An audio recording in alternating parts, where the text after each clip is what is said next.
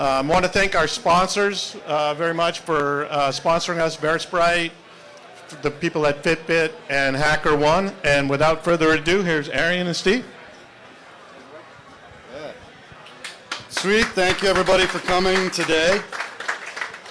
We have a very dry presentation. I think you're all going to like it. I'm afraid to touch this. If it seems like we're really extra gentle, we found that a one press disconnects this. So, who are we? Steve, introduce yourself. Hi, I'm Steve Ginty. I'm the product manager for Passive Total, one of the co-founders of the Passive Total platform, security researcher. And this is great because I'm a beer aficionado and I get to do security and drink a lot of beer all at the same time. My name's Arian. I got started in this mess building financial applications. So I got to meet the Russians and the Chinese and the Secret Service, and that got me into forensics, which has led me to here today. And most of what I found in this presentation, I just find by accident. Steve's a smart guy here.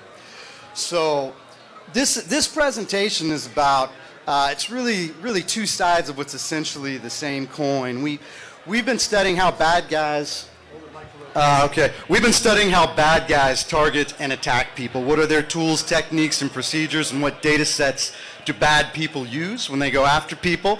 And we've been looking at ways that we can leverage the same TTP and data sets to help defend ourselves. So we're going to talk about that, and we're going to talk about turning that back around at the end on the bad guys.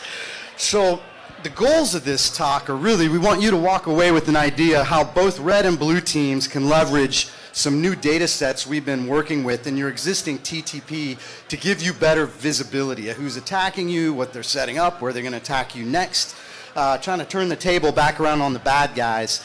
We learned some interesting lessons doing this. So starting about 2 years ago, I wasted a year talking about the data sets specifically. And after about a year of presenting on data sets, the same people who had the same problems that I talked to weren't using the data sets that could help them. They weren't doing anything new and they were having the same problems, which led me to realize that just talking about data sets is not only boring, but people can't act on it.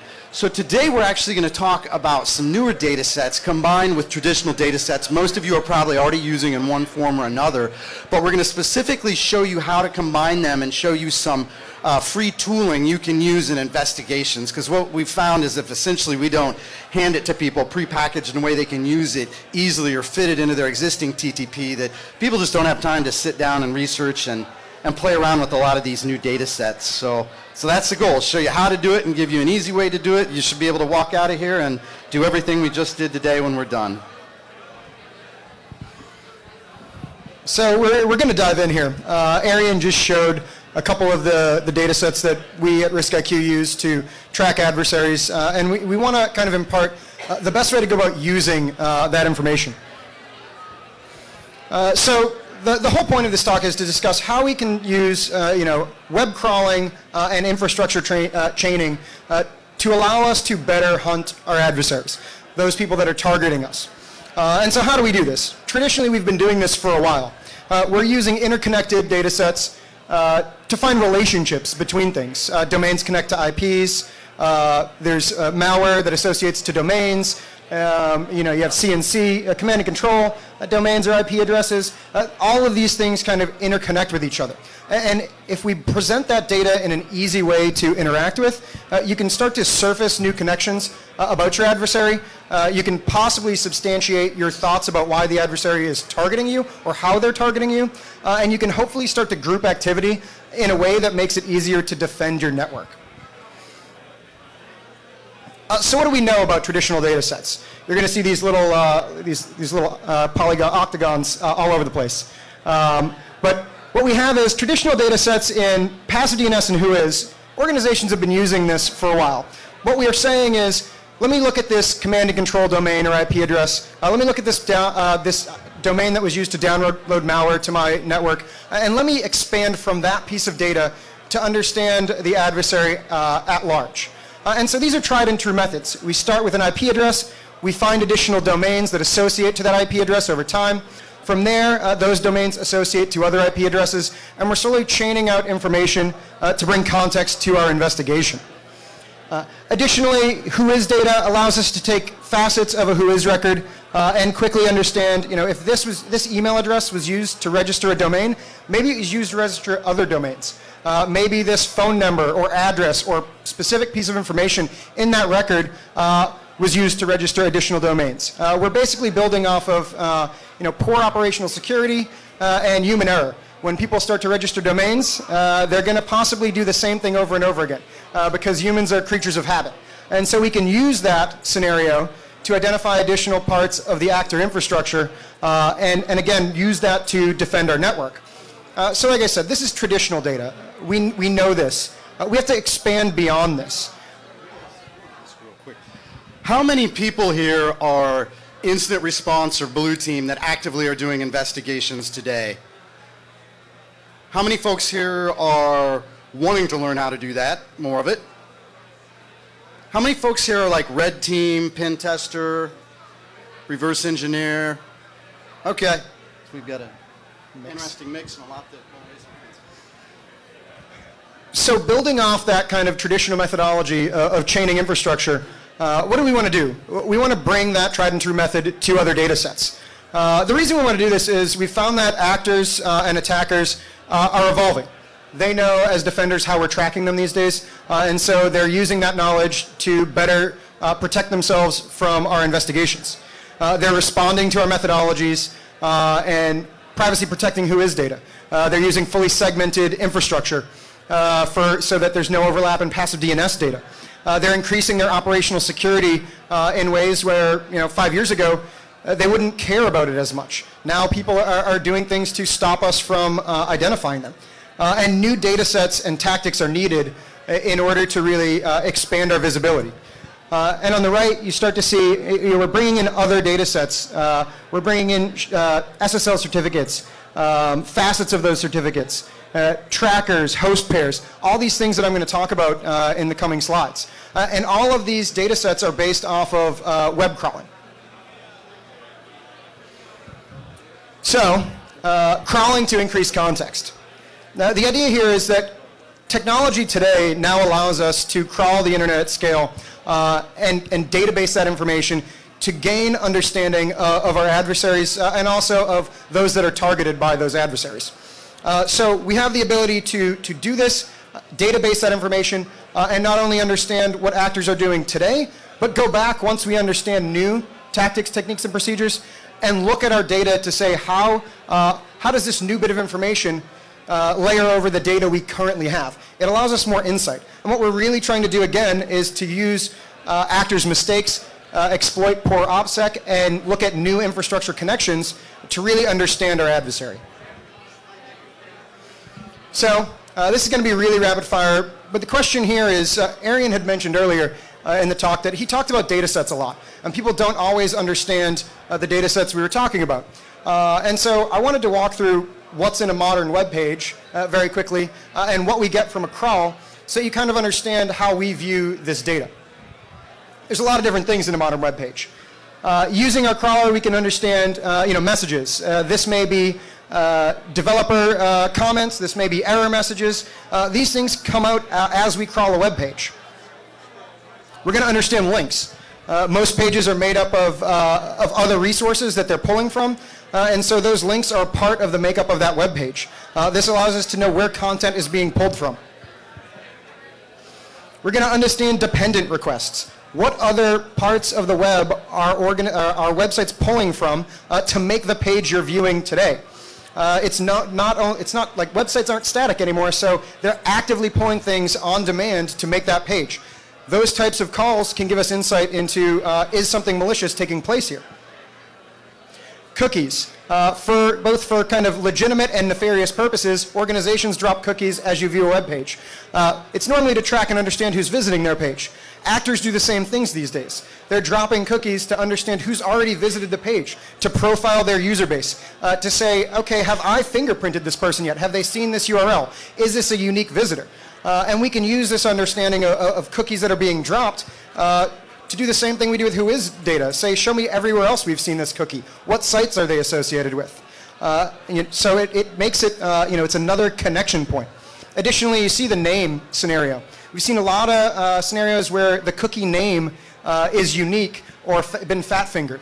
And so when an actor is coding, they'll enter in a cookie name that isn't common. Instead of PHP, SE, SSID, it's PNP. And so we can use that in order to identify unique attributes of an attack campaign. Headers, this is just the sequence of what's going on, how do I build a page, what do I need to know to make that page appear? And then finally, the response and document object model. As we crawl a page, we pull back that page's content. This can be indexed for unique attributes of the page. There's a lot going on with building a web page, including everything defaults to SSL these days. So we now have certificates associated with pages and IP addresses. So that's a lot of different information built from a web page. How do we operationalize this data in order to use these same methodologies of infrastructure chaining? I wanted to walk through that because there's a bunch of different ways we can do this. We don't operationalize all these data sets, but very quickly you can see we can increase our visibility because we can take that link, sequence, and dependent request data and do something very similar we do with whois data. We can take each of those and create what we call a host pair. That host pair now tells us site X redirected to site Y. What was the cause of that redirect? Maybe it was a top-level redirect. And we can also see that we've seen multiple domains associated with that redirection chain. So site X redirects to site Y, but it also redirects to site Z as well. So now we have an expanded understanding of that attack campaign. And we can use our traditional methods, like passive DNS data, to find IP addresses that associate with that. Additionally, we can use the response and the document object model to understand what we call trackers. These are things like Google Analytics codes, click EIDs, New Relic, Facebook, Twitter, you name it. Everybody has some type of kind of unique ID that they're pushing to a web page. And we can use that to understand multiple domains that are using that same ID. Usually those are legitimate, but what we found is actors are also inserting JavaScript that looks like an analytics code that we can use to track compromised websites.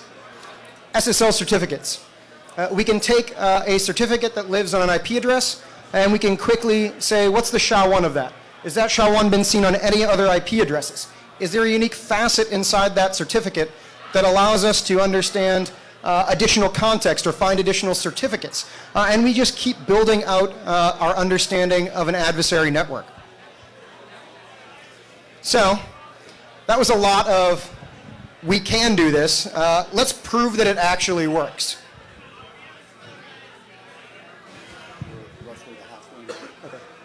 We're going to start with the MageCart example. This is a 2016 cybercrime campaign. It was a keylogging malware that was targeting e-commerce sites. It was injecting JavaScript code into those sites, and it was basically understanding how it was stealing the payment card information as a user was typing it into to checkout of the website. You can see that this is a crawl sequence from our crawler that shows we have Faber, which is a book company in the UK, is redirecting to mageonline.net and jquery-cn.top. It shouldn't be doing that. Both of those are actor-owned domains, and that is how they were redirecting to capture the payment card information being entered. So what do we know with traditional insight to data? We start with the Faber URL. We see mageonline.net. It has some whois information and some IP addresses associated with it. Those IP addresses associate with thousands of domains, so it's really hard for an analyst to dig in and understand if those are malicious or not. But we have some whois information that gives us some additional domains, angler.club, and let me look at the screen, magento-cdn.top. Additionally, we have some other overlaps in hosting providers, but that's it. Our kind of investigation stops right there. Whois provided some other domains we could block against, but we don't have a full insight into the attack campaign. If we enhance our visibility with crawl data, what we find is not only was Faber redirecting to magecart.net, but also 45 other compromised sites were redirecting to that actor-owned domain. Additionally, as we start to pivot off of our other known domains, like that Angler Club, we see four other websites that were also infected and redirecting to the actor-owned domain. And within a handful of pivots, we've understood that this isn't just a single incident. This is a significant amount of infrastructure that's compromised and redirecting to those 4 actor domains that we knew of. So we really enhanced our visibility in what was going on with this attack campaign by using that crawl data. The second example I want to walk through is the DNC attack, Grizzly Steppe. Everybody's been talking about this. There's been a lot of good publications from CrowdStrike, from Threat Connect. But I think the interesting example here is, we have an attack targeting the DNC. It's been attributed to Russia, Fancy Bear, whatever name you want to call the group at this point. We have a couple, if we look at the original CrowdStrike report, we have a couple of CNC IP addresses. We have a couple X-tunnel implants for command and control. And there wasn't too much you could find out if you looked at that infrastructure to begin with. We find the IPs that they listed. They associate with a handful of domains. Only this one was interesting. And that's it. We have no really other context. If we start to look at crawl data and use our certificate repository to expand our knowledge of this, what we find is there are SSL certificates associated with these IP addresses. Most of them are only associated with a single IP address. But if we look to the far right, we see that large chunk of additional IPs. That's a huge group of possible additional external IP addresses that you identify based off shared certificate. So in a handful of pivots using these new data sets and our tried and true methodologies of infrastructure chaining, we're able to really dig in and understand a much larger aspect of the attack campaigns. Now, since Arian's a very daring individual, he's going to do a live demo of how we would walk through some of this. I don't even have any booze yet. This is not cool. We'll get him a beer. All right.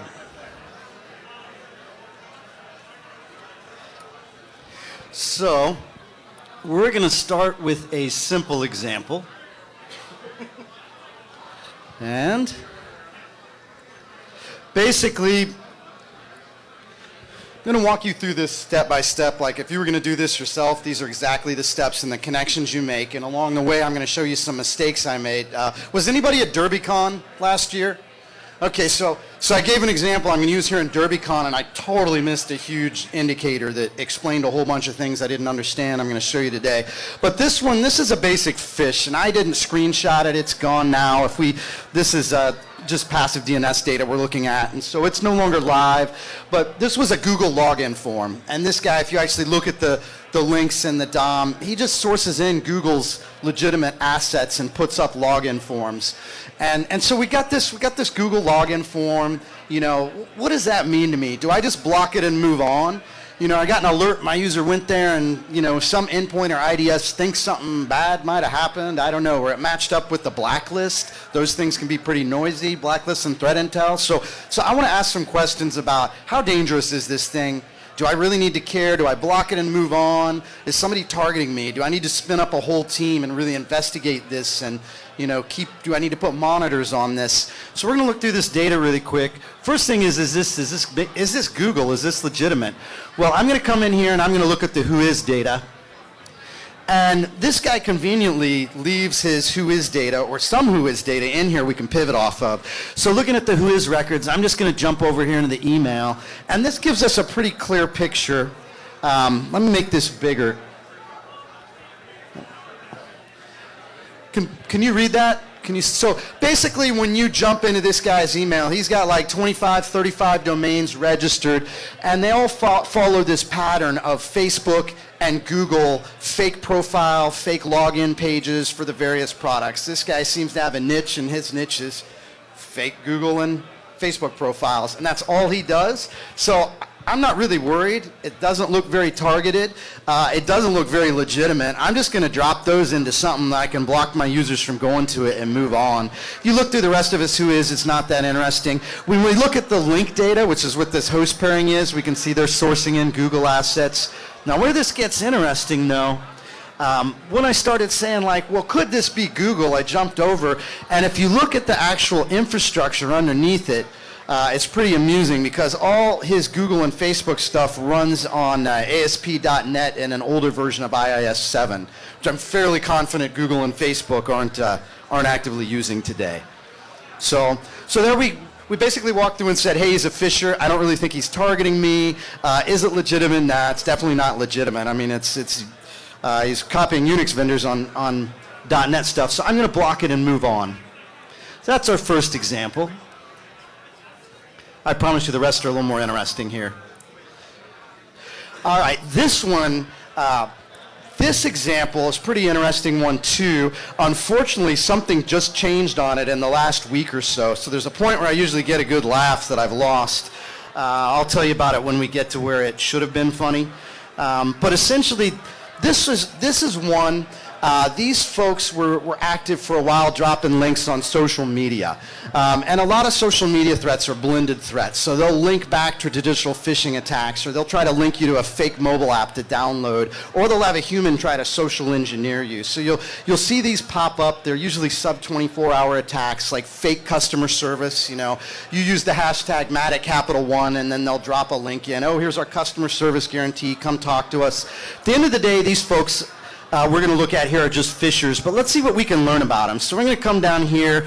I'm going to look at the who is, and unfortunately this one's a little difficult to extract much because they've anonymized the who is. And this actor actually just started anonymizing the who is at the start of the year.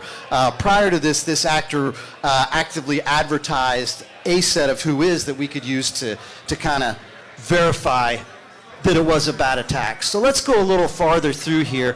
I went back and now I pulled historical who is. It's important when you're doing investigations to have historical data, especially as adversaries are getting smarter about hiding themselves and covering their tracks. So you want a good source of historical data.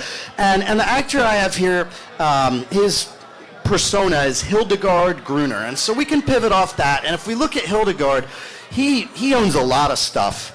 And actually, if we go through all the different facets, if we pivot off all the facets of this who is data, we'll find roughly 10,000 domains, somewhere between 5 and 10,000. This guy owns a lot of domains, or has historically. So when you first look at this, though, this McAfee and Bitcoin stuff is all brand new. He's into something new. But you look at it, he's got a lot of junk domains and weird typo squatting stuff. It looks like he's been into everything. If you start sorting the data historically, though, you can see as an adversary, it looks like he matured over time. Looks like he got into some basic typo squatting and very basic stuff, and then as the years go on, you can see his attacks start to advance and target specific name businesses, and then they start to get into more campaigns. So I already know who Hildegard is. You know, I know this isn't legit, but are there other points of data sets I can use to verify that my employees or my customers aren't going to what is a legitimate site? I don't want to block this thing if it's legitimate. So I thought, well, let's actually look at the technology stack running on this alleged Capital One bill pay site. So we look at the technology stack. It's running WordPress. It's running IIS 7.5. There's actually not running a lot of stuff here. It's only got 126 components, unique technology components. So I thought, let's compare this to a real. So this is CapitalOne.com, and if we look at this guy here, I'll just pull it up to give you an idea of the numbers.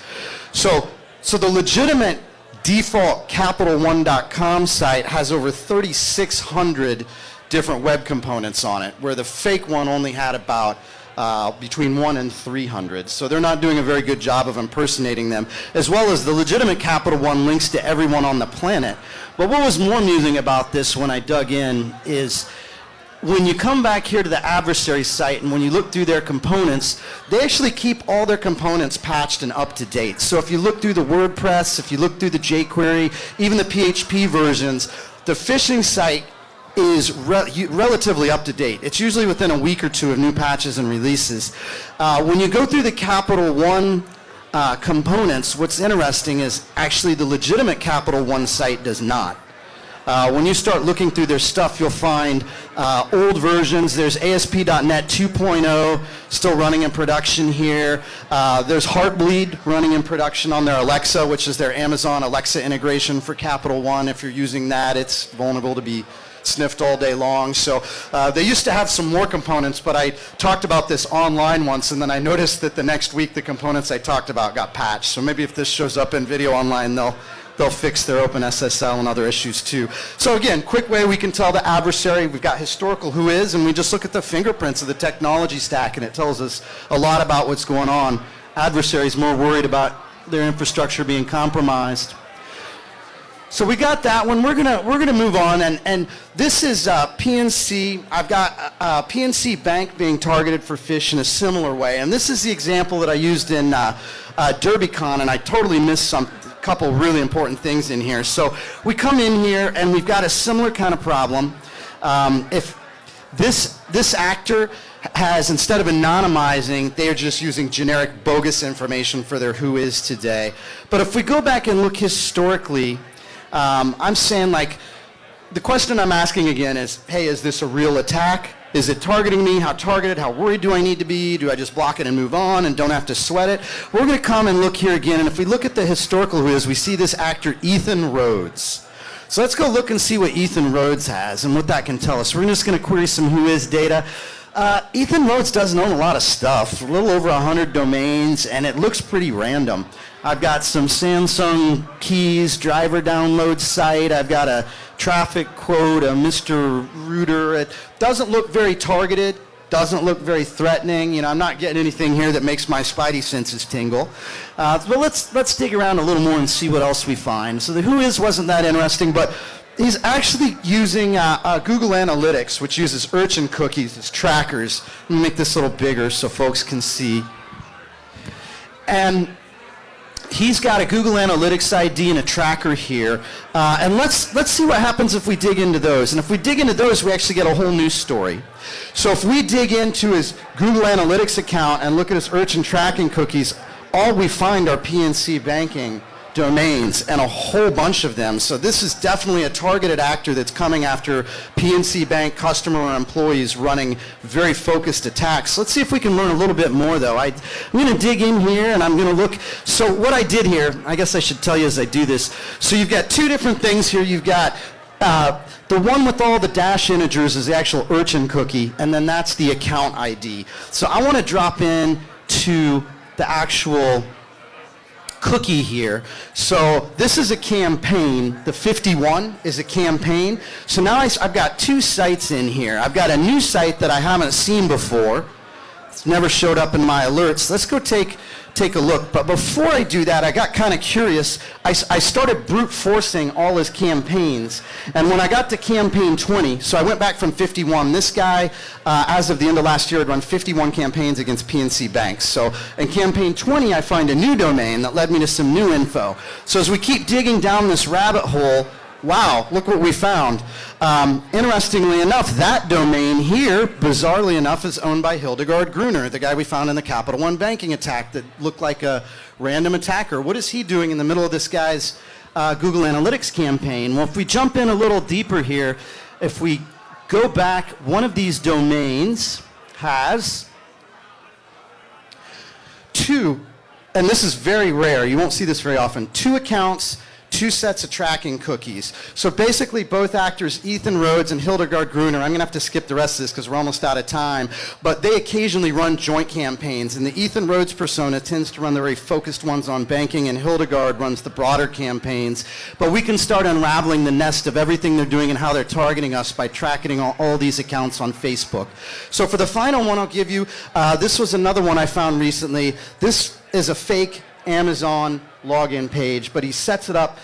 This actor creates domains that look and seem like Amazon, and they put them all over the web. They host them in Amazon infrastructure. You know, what can I learn about this really quickly digging in? Well, I can't really learn much because this actor actually uses legitimate information for who is registration for other people. In some cases, what we think is these are actually compromised sites. So they're legitimate sites that are compromised that they put their stuff on and are piggybacking. So when you go to the who is, this is all going to lead you to legitimate businesses. So you're going to go, oh, okay, well, this doesn't look like a bad actor. This is all legitimately owned stuff. If we dig in and we look at the who is, we're going to find all this Alpine audio-related businesses. So I'm going to blow through all this.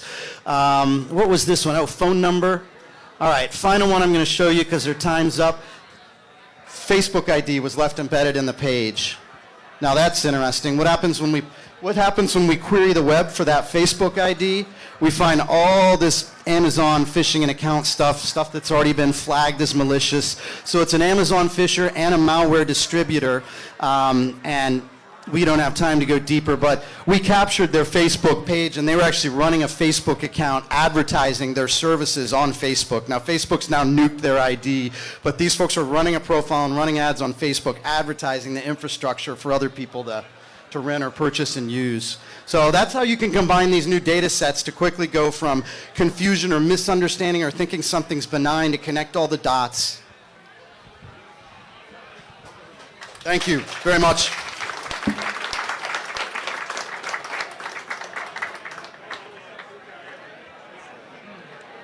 Thanks very much, Arian.